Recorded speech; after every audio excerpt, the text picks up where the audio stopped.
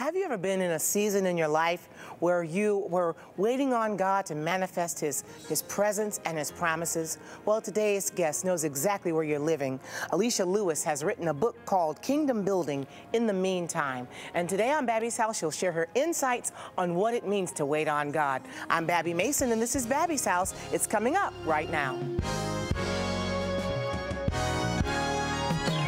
Babbie's house, Babbie's house. Every day is filled with possibility. At Babbie's house, Babbie's house. Everybody is family. Welcome to Babbie's house.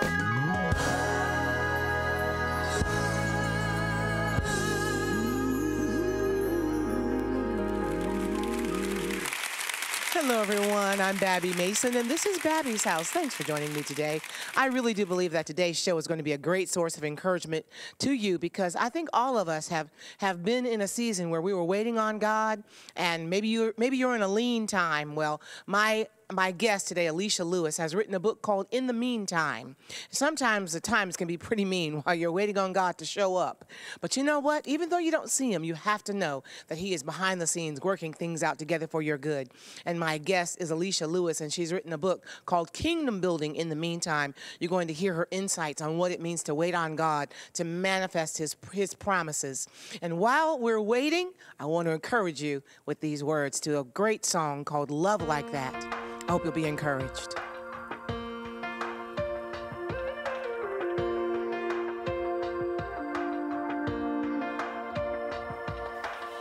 What would it mean to that single mom to get some money in the mail? Or pay a visit to Mr. Jones, whose health has begun to fail, just to shine a little light. Tell him it will be all right.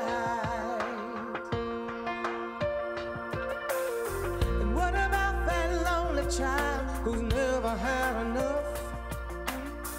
Got a kind and encouraging word for that girl who's given up.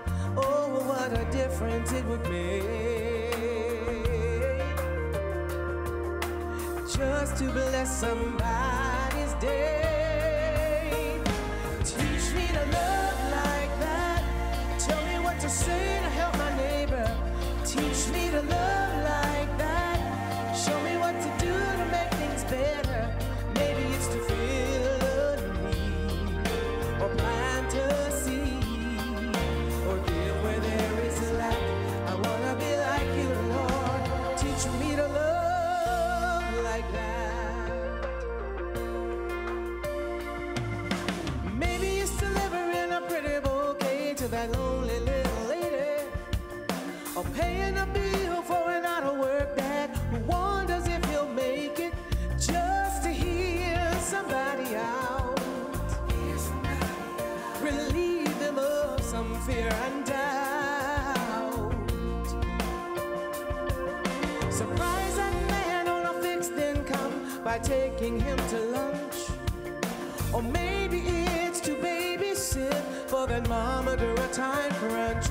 Oh, you just never know how you can touch some weary soul. Teach me to love like that. Tell me what to say to help my neighbor. Teach me to love like that. Show me what to do to make things better. Maybe it's to fill a need, or plant a seed, or give where there is lack. I wanna be like you, Lord. Teach me to love like that. I don't just wanna see the need, but I wanna be there. Let me be the answer to someone's prayer, to someone's prayer. Teach me to love like that. Teach me to love like that. Teach me to love. Maybe I could feel a need, or maybe I could plant a seed, or give where there is a lack. I want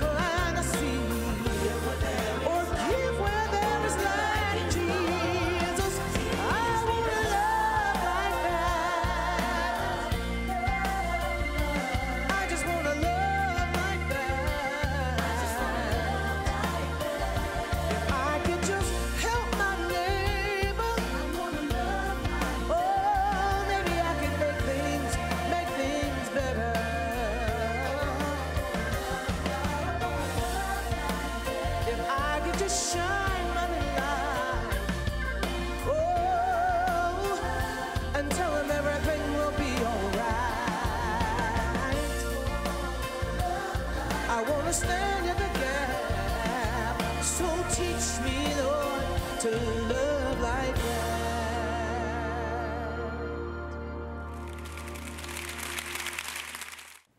Welcome back to Babbie's House.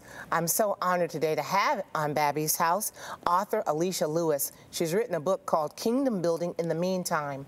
And Alicia knows what it's like to be in that season where you are waiting on God, living in the meantime. Well, welcome to Babbie's House, my friend. So good to have you on the show. Thank you so much, Babbie, for having me. Being here. Excellent. You know, immediately, when I read the title, Alicia, immediately I began to identify because there have been some seasons in my own life where you're waiting, you're waiting on what God is going to do next, wondering how he's going to answer that prayer. But in the meantime, he gives you promises to stand on. Exactly. So in your own out of your own personal experiences, you've written this book. It's a devotional. It is. Called Kingdom Building in the Meantime. Well, what inspired you to write this book? The Lord himself. I heard that. Actually, I attended a conference where a prophetess from the Detroit, Michigan area was present, and she spoke to me a 4-minute message. In the very beginning, she mentioned the book and how I was his scribe and I would write a book. Thereafter, she shared a whole bunch of other things that came to pass, and I totally forgot the portion about the book until I was poked and prodded by others to write, to contribute writings for others' books and things of that nature. And I just sat down one day after receiving a phone call from a friend who called me to say, Alicia, you ought to write a devotional. And I just got to doing it, and that's how it came about. You know, I believe that everybody has a story, and that story is worth telling. And so many of us, you know, need to be writing our stories down. And you are one of those who has seized that moment and heard from God to write your story down. Yes. So I want to congratulate you on that. Thank you. So will you give me some, and our viewers, an example of what it means to wait on God in the meantime and what that means to you? Oh, sure. It's really expectantly waiting as opposed to being doubtful, being fearful, and just lack of faith. It's just based on my own experiences. He said some things with me, and I let them languish and pass because I was fearful, I was doubtful. And so just based on past experiences and lessons to say, okay, my answer is no longer, well, maybe, I'm not certain. It's yes. Okay, sure, but just a posture of prayer, just a posture of worship, just a posture of just really intently listening to him and allowing him to work things out and to orchestrate things in the wait, and realizing, as you had mentioned in the open, he gives us instructions, things to do in that meantime. So for me, I don't think I was quite aware that I was in the season. I was just trying to be as obedient as possible, just from realizing the missteps I had in the past, and one thing led to the next, and so I heard him very clearly in terms of his promise for me. And I believe that each test and assignment that he gives us is meant as preparation for that ultimate blessing, that ultimate promise. So that's why I said we are meant to build kingdom, his kingdom, in the meantime. Yes, that's good. So in other words, we wait on God with a purpose. Yes. Our waiting has a purpose. Oh, yes. And can you give us a specific incident or a specific story, backstory maybe, of how you're walking this out? Oh, sure. So I moved to Washington, D.C. about 13 years ago. And from there, you know, I've raised someone else's child who is now my son the last 10 years. It's just opportunity to do and to sow. I've operated in ministry. I've taken this leap to write this book. I've dumped debt. I've repaired relationships that needed to have been repaired, but not realizing that these were hindrances, some of them, that needed to be resolved before I can actually reach that manifestation of his promise. And I think a lot of times when we're waiting on God, we don't realize that there are some things that we need to do in the meantime, that if he promises X isn't necessarily going to come just out of nowhere without us preparing and doing some things to arrive at X. And so for me, the promise is marriage. And so I believe I needed to dump debt. I believe I needed to learn how to forgive and repair and mend relationships, and also to take a man-child into my own home and raise him in preparation for this ultimate promise that the Lord has made me. That's powerful. So in the waiting, you're getting ready. Oh, yes. You're getting ready for whatever's coming. Oh, yes. And can you give our viewers some insight on how to get ready? You know, oftentimes we're taking the the defensive, or we are so busy looking at the stuff that's going wrong, Right.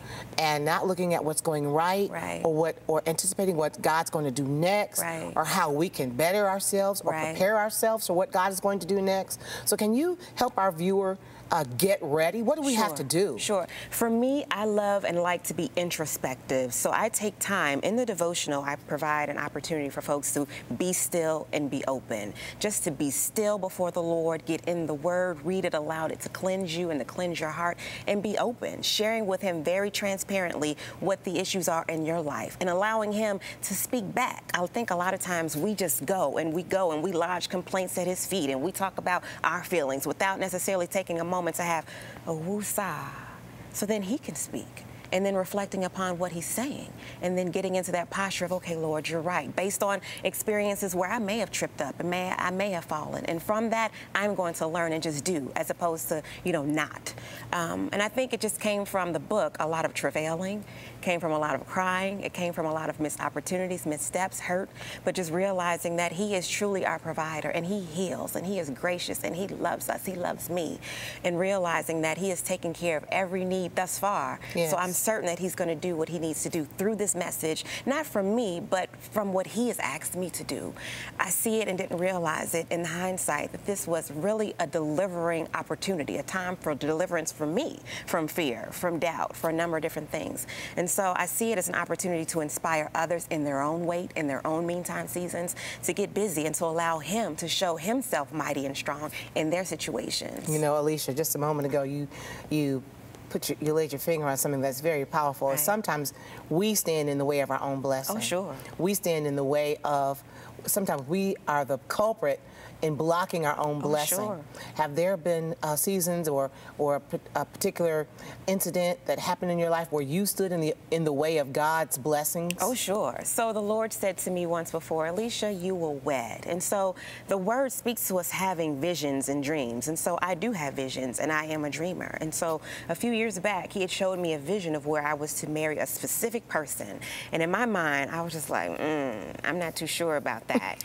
And so He allowed it to come to pass almost. But then I said, I'm doubtful. I don't really know if this is it. I'm not sure if He's the one. He's not as mature as I would like Him to be. He doesn't, we run through these lists as young women and maybe older women of, this list. And He doesn't meet X, Y, and Z. And so I missed out because I truly know the Lord said this is what is to occur. He spoke to me several times throughout that process. And so the gentleman is now wed to someone else. And it's okay. I bless him and his wife. But I'm still waiting and standing strong on God's word for me because He has spoken it again. And so just based on that own experience of me standing in my way, not believing, moving out of God's timing and everything else, I've resolved to build kingdom in my meantime, say yes when my spirit or flesh wants to say no, and just being, patient, Yes. but actively Yes. patient in my wait. So how has that helped you to grow?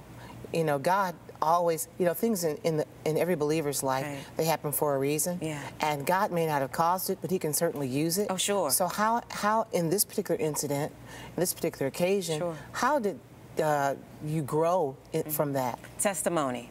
I think, again, I mentioned the season of crying, the season of saying, okay, Lord, I believe you. I saw the misstep. I hear what you were saying, and I need to really take you at your word, as opposed to doubting, as opposed to listening to others who really don't know what you know to be true and what I know in my own spirit to be true. But I think that experience also, for me, raised some things that I didn't realize I had held on to, from being raised by a single mom and my father not really being in my life. And so things that the young man would do kind of triggered things that my father would do or say. Yes. And so hadn't been freed from that relationship and from those things to then move into this new relationship. So I just learned that I needed to dump some stuff. Yeah, dump some stuff. Definitely. In Well, order to Alicia, move we're in. going to talk more about this after our break. We're going to take a quick break, and we're going to come back and talk more about kingdom building. In the meantime, a devotional for holding on to God's promises. And what a powerful book. And we're going to just kind of take a walk through some of those chapters and see how this can really impact your life and encourage you. So after this break, we'll come back with more Babbie's House and a great conversation with Alicia Lewis. We'll be right back after this.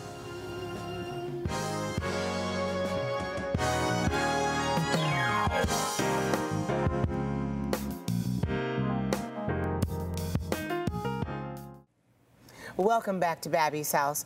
I have the privilege today to speak with Alicia Lewis, and she is the author of Kingdom Building in the Meantime. And if you're a child of God, then you are a member of His forever kingdom. You are a child of God, and He loves you just as much as He loves His Son. I love that promise from John 17:23. And I'm so happy today to be speaking with Alicia Lewis, the author of this great book. And even the chapter titles just speak volumes, Alicia. I was looking at chapter 11 that's talking about dumping some stuff. You know, your book is talking about those things in your own personal life that God has told you to do, assignments that He's given you, some things for you to do while you're waiting, some assignments for you to accomplish while you're waiting. So what in your own personal life do you mean by dump some stuff, and how does that apply to those of us that are listening? Dump some stuff. I think really, again, it goes back to being very introspective and trying to realize once we come up against walls, well, what is that wall and what is it? Is it me? A lot of times it is us. It's the inner us, the inner me. And for me, dump some stuff was, you know, having to dump some fear, having to dump some issues that were present in my relationship with my parents, you know, realizing that they both were substance abusers. And so I kind of created a wall between my mother and I, and our intimacy wasn't what it used to be. And so having to forgive. So just a number of things that needed to be dumped in order for me to move forward and walk into what the Lord is promising. So when you went through this process, let's say forgiveness, you mentioned that a moment ago, and those issues that come up between our family members, and that's a huge stuff to have to try to dump. Yes, it is. What was one of those big steps that you took, because your book is really filled with a lot of personal insights and how-tos at the end of every chapter. You even give us some action steps to take. So in that process, what was one of the things that you did to unload and to begin to walk towards forgiveness? Making phone calls, reading the Word. I'll give one example that I speak to in the actual book. I happened to have been at Bible study one day, and one of the pastors said, hey, I want us to study, you know, the love chapter, Corinthians 13. Read it. Take it home. You know, pour into it. Get something out of it. Come and teach and speak to what happened as a result. And as I read the Word, I realized I wasn't loving the way that the Lord said we are to love. And what came to me was my own relationship with my mother, knowing that she was my best friend, but based on experiences, our relationship had weakened. And so I realized I need to do something. I need to call her. I called my mother and just shared with her, you know, why our relationship wasn't what it used to be, how I love her, how the Lord seeks for her to be delivered in her substance abuse, and how He loves her and how she could totally do it. She was strong enough, just speaking life into her based on what I realized the Lord had called and wanted me to do. And our relationship is better than ever. My mother is free. She is clean from substance abuse, narcotics. A lot of great things came as a result of dumping stuff. It's powerful. Yes. Powerful, Miss Alicia. Alicia is the author of Kingdom Building in the Meantime. And your book is very practical. Yes. Very practical. At the end of every chapter, you give us some action steps, some questions to address. As you're the kind of person that likes to look inward. Yes. And so you're helping us to look inward, looking through our own stuff and taking out what needs to go. And using those as prompts from the Bible, some very powerful scriptures. In chapter 12, you talk about write a book. Yes. And you mention the importance of journaling. You're a journaler. I am. What are some of the benefits, your own personal benefits of journaling?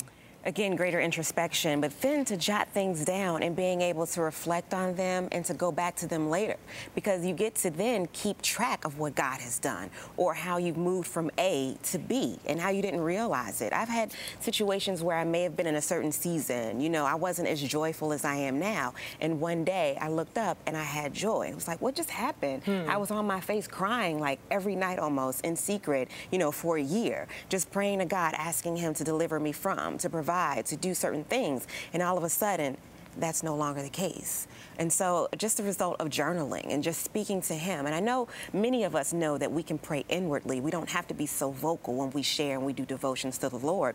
But to me, journaling is also an opportunity just to speak to Him in a different way as it comes to me, as opposed to having to be vocal. But again, I love to see Him move in that way too. It's just allowing me to purge as well, and then to be able to reflect and go back on those chapters and things like, oh my God, He did this, so I know He will do that. Yes, you know, you touched on the fact that when you're journaling, or when you don't journal, you're in a situation, and then 2 or 3 weeks later you find out that that there was a change, but when you're journaling, you chronicle Yes. how those changes occur. Yes. And you can look back on your life and you can actually see Yes. how God moved. So it's very insightful Yes. into your own walk and faith building as well, to look back and see how God answers prayer in your life. I want to talk about those action steps. Okay. At the end of every chapter, you give the reader some prompts on some Yes. things to do. Yes. What are some of those benefits of say, you know, we talked about journaling, but you also use the scriptures as a source of encouragement. How important is that to you? So I realize that every believer isn't in the same place, and everyone may not be the most world-renowned preacher or prayer, and I just think that a lot of times we don't realize what to do in the meantime. And so I just wanted to give really specific steps and devotions and prayers that would assist people. Because I think a lot of times we doubt our own selves and our own equipment and our own ability. That's good. And so just giving prayers, and hopefully you can prompt and read through and say, okay, I got it now. At the end, I also provide promise pages. So as you go through this and you journal and you're introspective and you answer the questions and you dump some stuff and you mend relationships, the Lord is probably speaking to you about promises you then need to make to him. I promise, Lord, that I will set aside a certain day and hour, you know, to be with you. I promise, Lord, that I will display you better. I promise, Lord, whatever it may be that he's revealing to you in that time. So I believe the exercises are great, not just for us, but building our faith, our walk, and ultimately our relationship with him. Very good. And you also close each chapter with a prayer, and that's a beautiful thing. Well, my guest today has been Alicia Lewis, the author of Kingdom Building in the Meantime. Thank you so very much. By the way, how can we get more information about the book? You can visit my website, which is www.aliciajlewis.com. You can also find me on Amazon or on Facebook, Kingdom Building in the Meantime. Very good. Well, thanks for coming to the show today. Thank you. And thank you very much, my dear viewer, for coming by Babbie's house today. I really do hope and pray that today's conversation has been encouraging to you. I really do hope and pray that something has been said or even something has been sung today that has touched you in a place where you need it the most. Will you do me a favor and reach out to me while you're on the internet checking out information on Alicia's book? Will you drop by my website at Babbie.com, and while you're there, you can check out all the things that we're doing, singing and speaking and writing books and Bible studies, and our internet radio station at BabbieMasonRadio.com. All those wonderful resources are there to encourage you in your walk with the Lord, to build you up in your most holy faith. Will you let me know? Reach out to me and email me while you're there on the site. Well, God bless you today. And remember, be anxious for nothing, but in all things by prayer and supplication with thanksgiving, let your requests be made known unto God, and the peace that passes all understanding will guard your heart and your mind in Christ Jesus. God bless you. I'll see you next time. Bye-bye for now.